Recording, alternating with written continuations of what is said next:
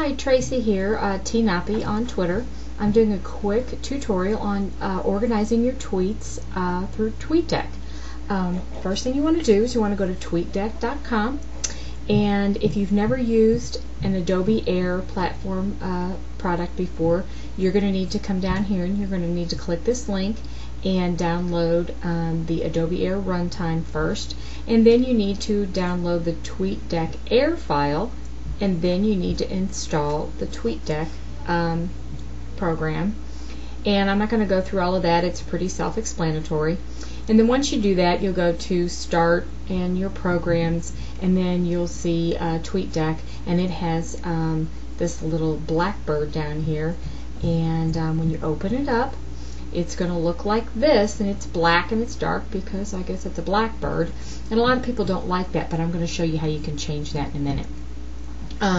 But what you see, and one of the things that a lot of people like about TweetDeck, is these three columns.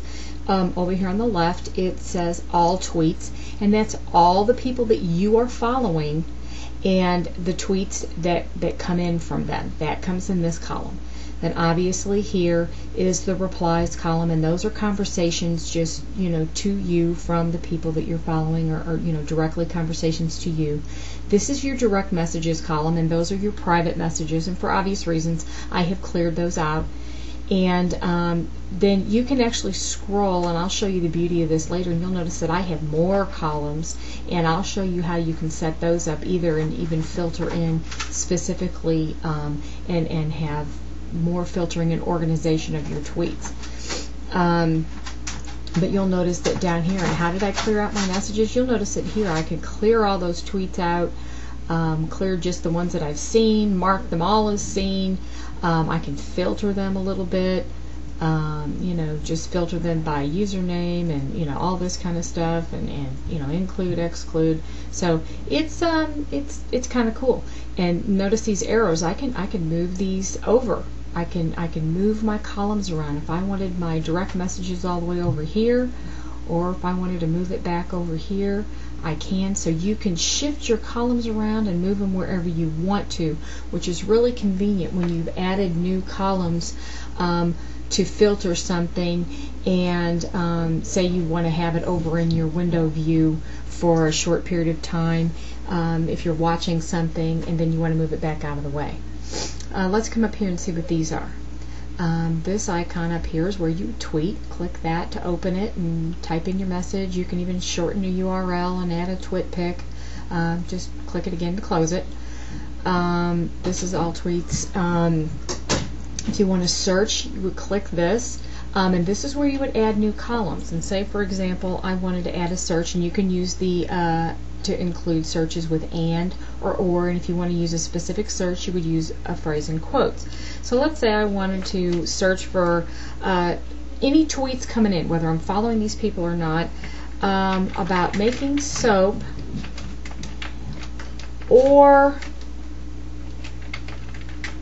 I can't type, salts. I think I like those things. I make soap and I make bath salts.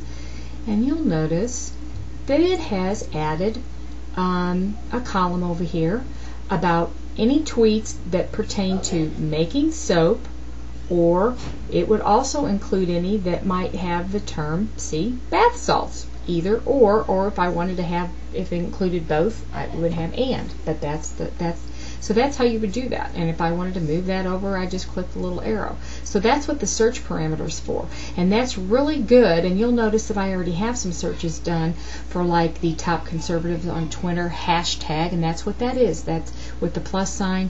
Those are hashtags, and you'll see those on Twitter. And I know a lot of people are confused by what those are. And if you're not sure what one is, put that hashtag in a tweet and go, what is this? Because I don't know what this hashtag is. Just, what is that? And you'll get a reply, and somebody will tell you what it means. In this case, TCOT is Top Conservatives on Twitter, and this hashtag CWTU is Christian Women Tweet Up. That's what those particular ones are. So, and ones that I follow, and you'll notice that I have them sorting into columns so that I can follow all tweets for those two particular hashtags.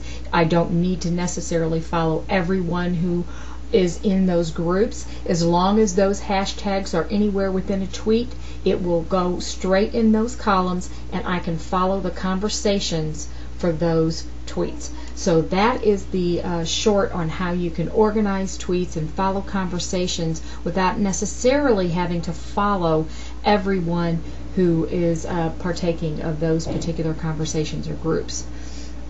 Okay, up here in settings, and this is the settings, this little tool looking thing, you want to click that, and you can tick this if you want it to play a sound, and you'll notice here every time I'm getting new messages it pops up this little window and it tells you what you're getting. You want to tick this if you want it to play a sound every time it does that. I prefer it doesn't. If you want that little pop-up window to be by default down here at the bottom, you can do that, or you can have it up at the top. If you want to change the colors of TweetDeck, you can do that. And if you click that, see, it'll show you what it's changing when you click it. And click that again, it's changing that. And click that, it's changing that. And this is also where you would change the font. This is the original font. If you want to use Twitter keys, which are little graphics that you might want to display, you can do that. You have to tick this to use Twitter keys, and it changes the font to be able to use that. You can do that.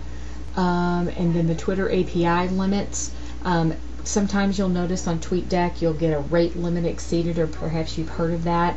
And in some other Twitter apps, that is not TweetDeck's fault. It's not, Twirl or the other app's fault. Twitter itself puts a limit on the API. I found that in TweetDeck, if I leave my limit to 44%, the higher up, closer to 100% you go, the more likely you are to get a rate limit exceeded. So I leave mine at 44%, and it actually works pretty well for me. So you might want to adjust that. It depends on how many people you're following, or that are following, that tweets that come in, and it affects that API limit. You can actually turn off automatic updates, and then just click this little refresh button and get updates whenever you choose to instead of automatically, and that would resolve that as well. And then this is the donate button. If you want to donate money to the fine folks who created TweetDeck, this is where you would do that. So once you've set all your settings, then click save, and there you are, and you've made your TweetDeck customized to however you want it. If you want a single column view, you can click that here and do that, and we just have one column, so it's less confusing for you, just a smaller thing. You can go back here, click it again. If I wanted to refresh and get tweets, instantly, I'd click that button if I had any, and this is where you would log out. That's pretty much the lowdown on TweetDeck. Helps you organize your tweets and sort everything by conversation or whatever search parameters you put in there. Makes it really easy to control the massive amount of tweets that might be coming in your tweet stream. Anyway, if you have any questions, my web URL and my Twitter address will be at the end of this video. Thank you.